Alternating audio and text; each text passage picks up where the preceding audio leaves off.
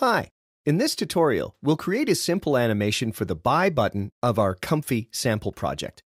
We'll be doing this from scratch, adding a new button, changing its properties, and then creating the animation so that it plays automatically each time the screen is shown. We'll achieve this through the States feature. We'll create a starting state in which the button is not visible and a second state where the button is in its final position.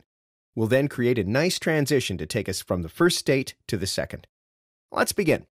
Let's open the product details screen where we have removed the buy button for the purpose of this tutorial to see how we can add it back from scratch. To do so, we press Command plus F on the Mac or Control plus F on the PC to open the global search panel.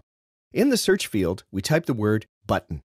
Let's filter our results to only see iOS components. We'll then select the button with background from the list and add it to our canvas by double-clicking on it. We'll move it to where we want it to be.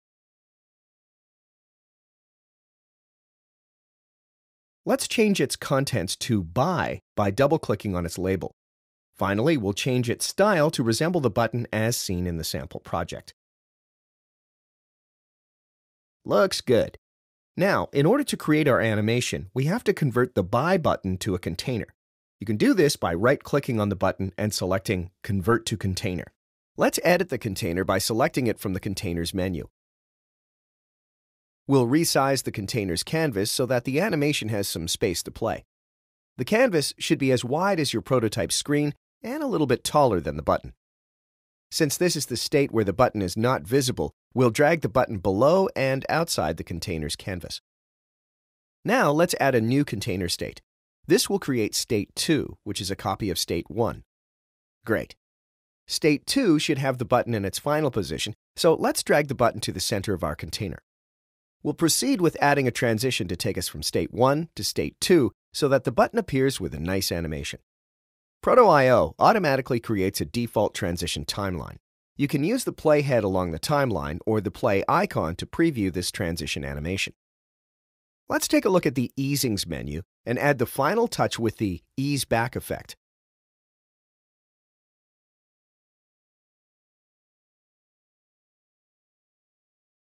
Excellent. The animation works as intended. Returning back to the product details screen, expand the container area in the same way that we did within the container. An even easier way to achieve this is by choosing the Set to Original Size option from the right-click menu. All that's left is to create a trigger to launch the button animation. We want the button animation to play each time we see the product details screen, so in this case, we'll use a screen interaction. To add a screen interaction, go to the Product Details screen thumbnail in your Screens menu and click the Edit Screen Interactions button just below it. Click Add a new screen interaction. From the Triggers menu, pick Screen Show. Under the Action menu, select Change Container State. Finally, pick the container you want and specify which state you want the trigger to change it to.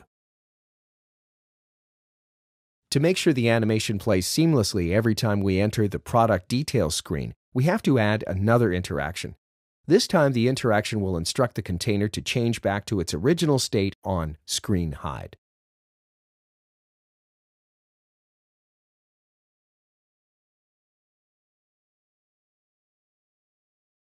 Now, let's save and preview our work. Fantastic. The animation works perfectly. Let's leave this screen and come back to test that the animation plays correctly every time we return to this screen. Seems like it works just as intended. Thank you for watching. Feel free to take a look at the rest of the Proto.io Learning Series video tutorials covering everything you need to know about Proto.io.